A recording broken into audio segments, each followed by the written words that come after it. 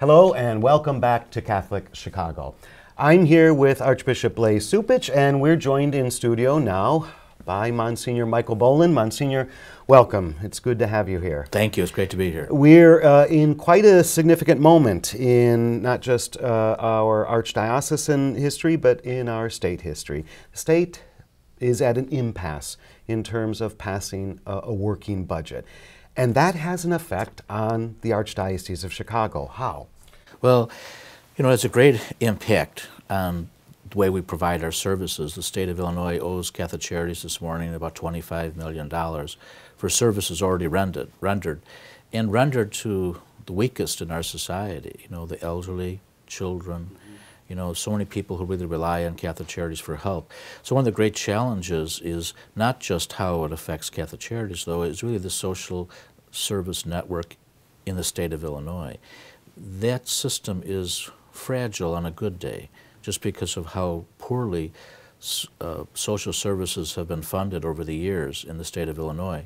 And once you start taking these, it's like a building blocks, and once you start taking the blocks away, all of a sudden the whole thing crumbles. So they don't realize sometimes, our elected officials, that this is a very fragile system and people depend very much on it. And what will happen if that system begins to further unravel or fall apart? That's what keeps me up at night, just because that's what the challenges are. As I see these agencies, this morning I had emails from two different agencies that are closing. So, you know, from across the state. So every day you're getting these notifications, and it means less services, more obstacles to the poor, and it's just not right, and we should not allow that to happen. So this is not just a political issue, this is dealing with people's lives. Right. It's not a partisan issue. It is political in the sense that it has to do with the people, as the word polis means. It has to do with how we put together a social network that's going to make sure that the weakest don't fall through the cracks in life.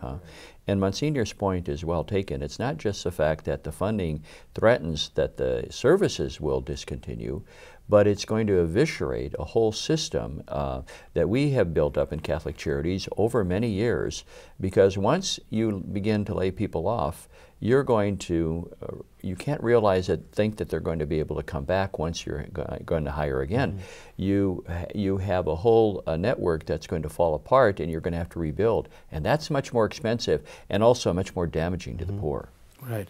My biggest, fear is that, you're talking about bringing meals to elderly people, in their homes, and they're doing, helping them doing the daily activities, the adult daycares, the child daycares, those things allow parents to work if their children are in early childhood, and we have 7 in some of the most impoverished communities in the city.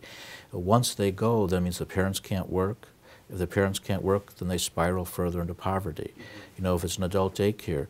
And not only are all the great things that happen in an adult daycare or in a child care facility for the children or for the adults, but it allows that family unit to be strengthened in a time when it is challenging. So to withdraw these things just means that people don't realize these things are a network. So there's 1, 2, or 3 services wrapped around a person, allows that person, for a senior, to stay at home where they want to be.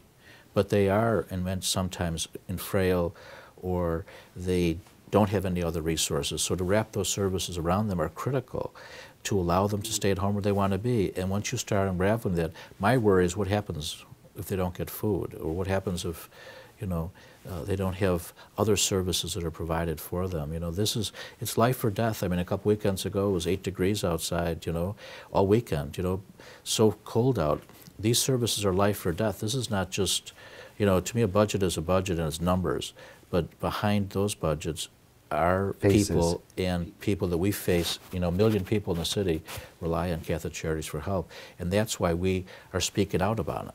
Msgr, I think this is a terribly important point to make. It's beyond the numbers, as you just said, are the lives of human people. How many people does Catholic Charities here in the Archdiocese serve? Maybe just give us some sense. It's 1.3 million people a year, 1 million people in the city alone. Every 30 seconds, someone comes and calls Catholic Charities for help, whether they come into the office or call or, are served in some ways with us going out. We have 166 different locations in the Archdiocese, but all of them are places where staff also go out to see people. So oftentimes, it isn't just an office building. Our office is the home of the person we're visiting or providing those services for. So, this is an incredible network of ways that Catholic Charities serves, in the name of the gospel, those who are struggling. And in fact, the Catholic Charities is really doing the work of the government. The government does not have, the state does not have the infrastructure to reach into the lives of people, because the people that we serve are not necessarily Catholic.